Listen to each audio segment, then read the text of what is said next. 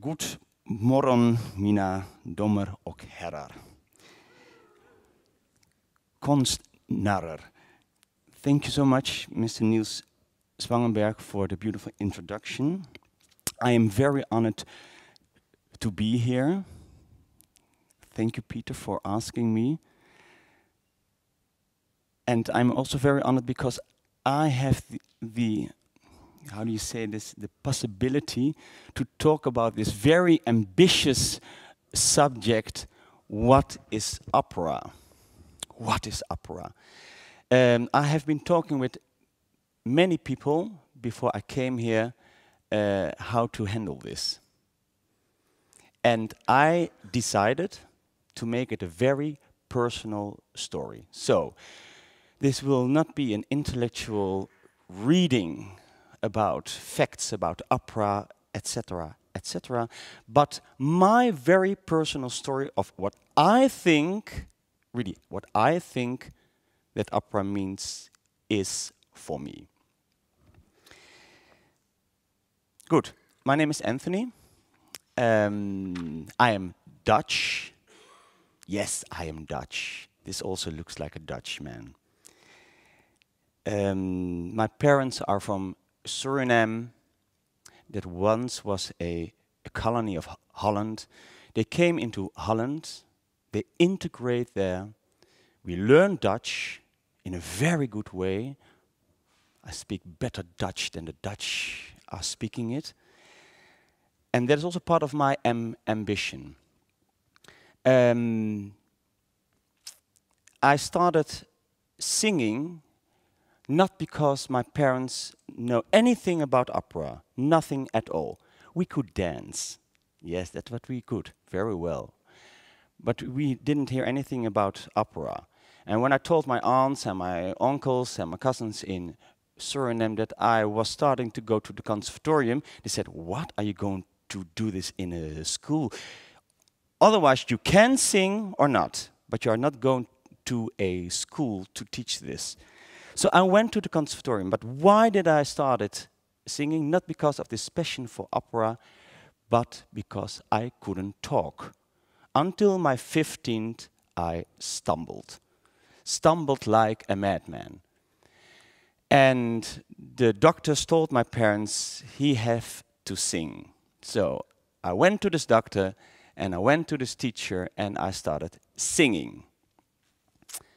And then I went to the conservatorium. I didn't know the difference between Schubert and Schumann, Verdi or Puccini. I had no idea at all. Couldn't sing, sight reading, nothing worked. So I had to work very hard to fit into this world.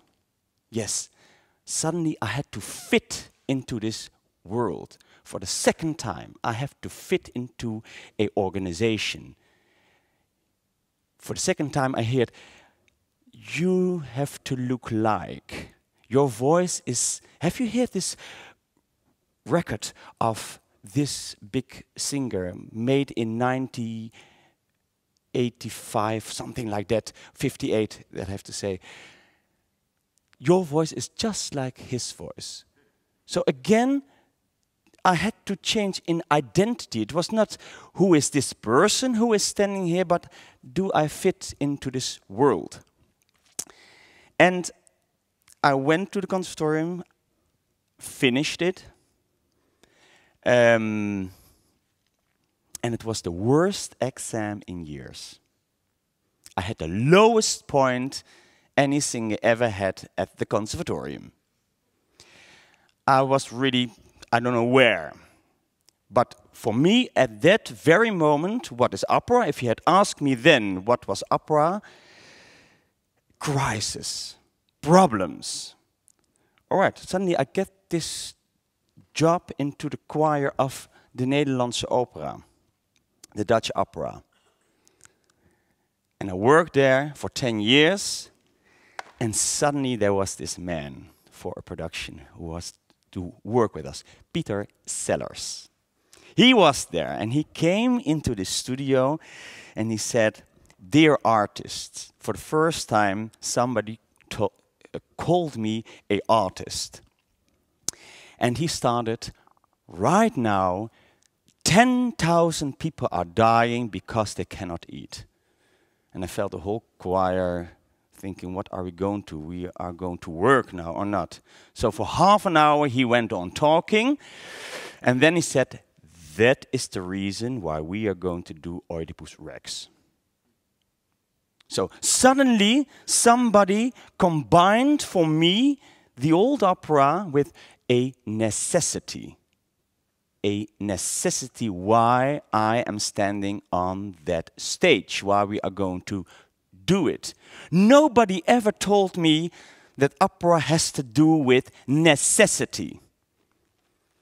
I always felt the aesthetic was the main thing, but not the necessity.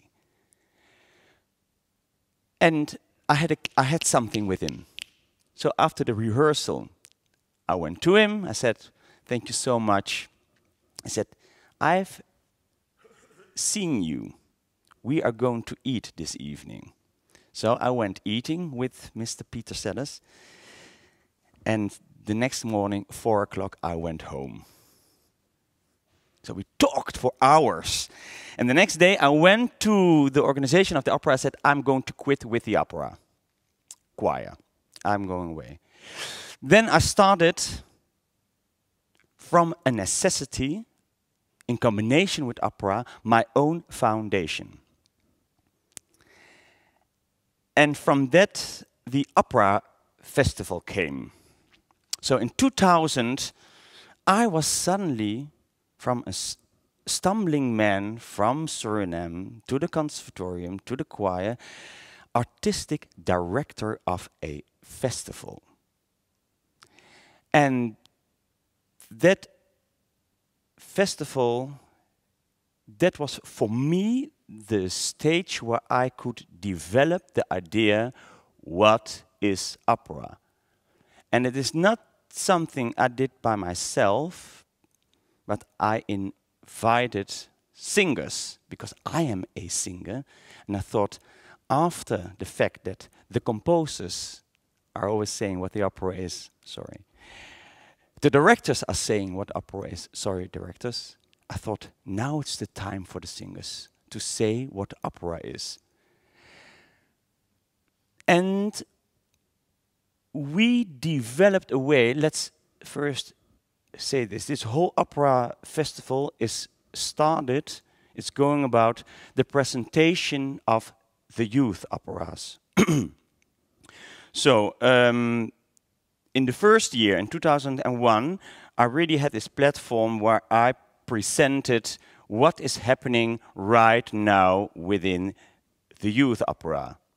And that's also the reason we had all the beautiful contacts, Malmö, for instance, Maria, and all the other beautiful organizations. So what is the opera for kids? Out of that, something else developed. And that is that I was longing to get into the society with the opera. So this stage was no longer my platform where I wanted to work. So we made operas in shops, in buses, in trains, in houses, in whatever. That became our, let's call it a trademark where we were working in. And as you were talking about, because that's so beautiful that we have this combination, I was not talking anymore about big operas in which we were thinking and composing, because I wanted to have the flexibility. For me, opera became something which has to be flexible. I was so jealous about my friends in theater, dance, film. They could react on that what was happening right now in society. Instead of, I can tell this story about changing the old opera and put it in a cafe or with a man with a Nazi uniform or something. But no, I wanted to make it today. And because we were having this idea, what is opera? A flexible way of bringing art, we also thought, all right, no more operas of 1 hour or half an hour. We went to operas of 50 seconds, 1 minute, 3 minutes, 7 minutes, 10 minutes, 15, but all in the relation with the place we were doing it. So, for instance, in 2004, there was a big shopping hall in Utrecht who existed 30 years. And they asked me, Anthony, can you do something there? And I thought, 30 years, all right. 30 operas. In every opera, 3 people, 2 singers, 1 instrumentalist. The opera takes 3 minutes. Everybody will earn 300 euros. So that was the concept. And it all took 3 hours. And they all had to do it in every hour 3 times. And I think there came more than 3,000 people. That's all right. But so we made this whole trademark of us in combination with the place we were doing it. In 2005, the bus company existed 100 years. And we made operas for the buses. So the people were just sitting there, and in 2 days, all kinds of operas. Operas which were going about the history of the place the bus went to. I don't know if you've got it here, but on the buses you have the names of the last stop. And I don't know what these names mean often. So we took the history of this, and the opera take the time the bus went from one place to the other. Then in 2008, we got a big opportunity. That was, for me, actually a very important year, 2008. In my idea, what is opera? I get this call in 2007 from Pierre O.D. So after 7 years, he called me. Anthony, I've been watching you. I've been following you.